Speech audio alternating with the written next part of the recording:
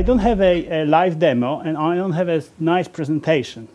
What I do have, though, is an archived notebook that I prepared for this particular thing. So why is it titled Bike Share? Because, well, let's step back. I want to give you a motivational example about stats model. Stats models. It's a module in Python available. It used to be a part of scikit.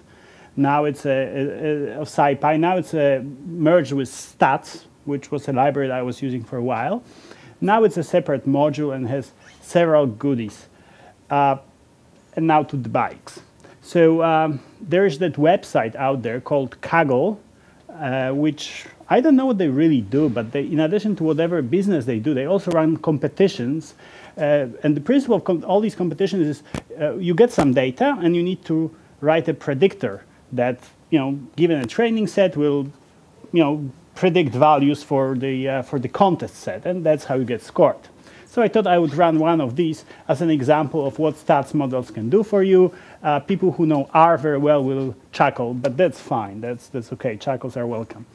So there you go. So we have a set, and that's how this data set looks like. There's just a little bit in a way of an introduction. So it has, days, and then some indicator for season, year, and what weather was on a given day. And at the end, which you cannot see, and neither can I because the screen is small. Oh, there you go. That's how I make it scroll. There's numbers of bikes rented on a given day. So data comes from a bike rental system, not unlike our Bixi, except that this one is, I think, called Capital Bike and is from Washington, D.C. They run, in fact, the Bixi system, and you can get their data, which would be, I don't know if you can get Bixi data. Can you? No. Yes. All right, so there you go. So that, we could do the same for Montreal. So we're trying to predict how many bikes will be rented any given day, right? So first, how this data looks like. And it looks very much like, if you do any sort of, like anything, any web business, and you have logs that shows, usage numbers or so forth, that actually looks kind of like that day by day. So it's this very, like if you do this sort of thing, in web business, it should be like very recognizable. There's like, this is over 2 years, and you see like weekly periods, and weekly variation. Then you see variation with seasons, and then what everybody hopes for, steady growth over time. That's great. More and more bikes. And now, given how disjointed I tend to be, I'll step back and give my personal motivational example why I actually had to dig out stats models and why stats was not sufficient. So imagine that you have data like this, right? And that's not a very good example of what I want to show, but you have some trend over time, and you want to. So my problem was that I was trying to find detect outliers, things that would just go high wire every now and then from data we're receiving. And to account for steady growth, which was the case, I would feed some sort of line to it using linear regression. But then it turned out that outliers themselves would greatly affect what this line is.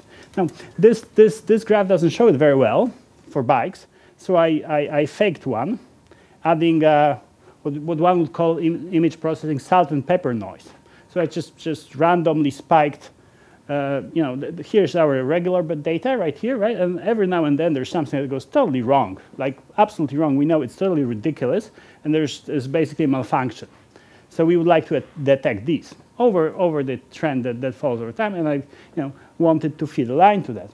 And in a normal library, which, by the way, there will be lots of, I guess I'm trying to sell stats models as something you can actually use in normal development purposes, not just for data analysis or data science. That's something that you can put in the software. In the stats, stats, the module that normally everybody would use for this sort of thing is basically a library of functions that do things like generate, you can generate data following given distribution. You can fit the distribution to a data and to a data set and so on. Now, what it lacks and what stats models has is advanced modeling. So my motivational example is called robust regression, effectively, right? Which this picture is supposed to illustrate that you can actually make a fit using functions available in stats models, which will not be fooled by the presence of this sort of perturbance, all right? So that was my motivational example. This is why stats models comes useful. Basically, more advanced stuff is available there in a nice, useful package that you can actually use in your software. Now, back on our bike. So how do we actually model that? So contest data is actually more problematic than what I'm going to do, because they want you to predict things hour by hour, on an hourly basis. But I got data aggregated day by day, and I split it into, along the same principle as they did in the contest, which is like first 20 days of the month is your data, and the following 10 or 11 or 7 in case of February, if you bike in February, that's the data that's your test set. That's how they organized it, and they follow that, except for on day-by-day basis. Furthermore, what we need is some sort of way of evaluating whether our method is good, right? So how do we do that? I mean, the traditional way, and I wrote a simple function that does it. It basically computes sum of squares of different, which is like, that's what we usually evaluate. That's what these methods do, minimize least squares. That's how it's called, that, right? Minimize the sum of squares. So this is my function evaluating, and I'll check few methods, illustrate methods not from stats models and from stats models, showing how they differ and how you actually feel stats models in practice. Is that clear? All right then. So how can we? So what is the natural predictor for any sort of time data? We have, in fact, I just spoke about weather, right? I mean, it's kind of natural to expect that bicycle usage will be affected by what's out there, right? And there's this funny fact that a very good predictor for what weather is going to be tomorrow is, well, it's going to be same as today.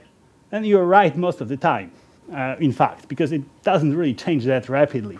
So okay, so that's the. So I wrote a simple function somewhere there that basically takes the most recent available day, and I said, okay, well, we don't have data for this point. Let's take the most recent one that we have data for, and that's our usage, right? So that's the name for forecasting that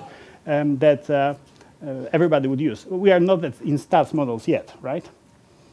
And well, it shows there's some score, right? Sum of squares divided by the number of test points, and well, it's pretty large, so not great, Bob, unfortunately. But as it will turn out, here's the first score I got right. It was a trivial method. Let's remember that number. It will turn out that this is actually hard to beat. So okay, so let's use regression with the functions available in stats, right? So we take, x, vector of temperatures, y, the number of rented bicycles, and well, let's try it out, right? So you can see that there is some correlation, right? So we use these functions that are available this is still stats, right? So and then you see that p-value, well, it's below 0, so it is it's unlikely to be a coincidence. It's very likely that there is indeed correlation between temperature. Now, how will we do it regarding that score? Well, that's our score. Believe me, it is less than. It is more than what we got during. It's worse than what we got during using the naive method. Meaning, let's just take the last day we had data for. So, okay, we are using a fanciful method. Well, kinda, and we are still doing worse than the method that, like, my 14-year-old daughter came out with. So that's not great. Still, well, let's try. Finally, stats models. Now, that's a line of code I would like to talk more about. And this is in the spirit, well, let's make a Python module that behaves like R.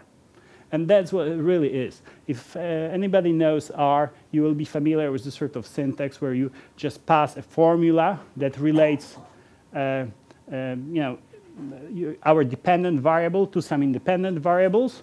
And from that formula, there is some code in the background that will compute regression, that will compute the model, right? So here's what I took, right? Temperature, humidity, and wind speed are factors, right? And what the method will compute. So it's really that simple. I feed it a data frame that has these columns. I showed that at the beginning, right? Demonstrated at the beginning. And then count is supposedly a function of these three things. All we don't know is, the coefficients that should be there. And conveniently, the printout of summer will show us what these coefficients are. We can see, oh, well, they claim all, they appear all to be significant in the statistical sense. And, well, that's great, right? So let's test it out. The great module we're discussing made a fit for us, displayed lots of information about it. And, oh, here it is, right? Well, let's try. Oh, well, ta-da! That's the first time we are better than the naive method. Just so. Barely so, but we are, right? So that shows us how it really looks like, right? This is green is the test data. Blue is my prediction. This is absolute error in red, right? OK, pat on the back. We are better. Can we do more? Of course we can do more. Nothing beats overfitting, right? So we get more variables. I would like to have my. Am I really that bad? Come on.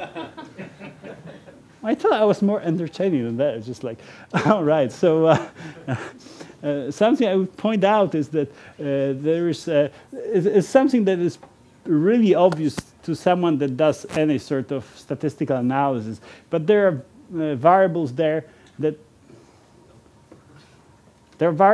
like season, weekday, whether something is a day of the week, and then weather, that are not really numerical. These are categorical variables, right? And if you take statistics class, they will tell you what to do with them. You introduce dummy variables and so on. So there's a little bit of work. Fortunately, you don't have to see it now, and as fortunately, I do. So I mean, the thing is, what's going on? All right. Should I like hold it? Like, okay. I'll hold it. I will be the device. All right. So, no, you're not helping. I'll talk. Okay. So there's this follows the formula part, right? Follows some sort of simple formalism, and it's one of its features that you can define which variable is categorical, right? Seasons are, they had like 1, 2, 3, 4 standing for winter, spring, summer, and what's autumn, right? And that they're not really like, it's not like something that scales. They kind of, you can expect bike usage kind of look like this. So this is not a linear thing. So you don't really want it like, put in the linear equation. So it will be taken care of magically the right way. And you will see, for instance, and this is kind of nice, that it appears to be important whether weekday is Saturday or Sunday, right? So there's a distinction between weekend and everything else. These are other weekday, Monday, Tuesday, and so on. They are not like which one of these it exactly is. It's not a statistically significant variable, right? So it kind of tells you something about this data.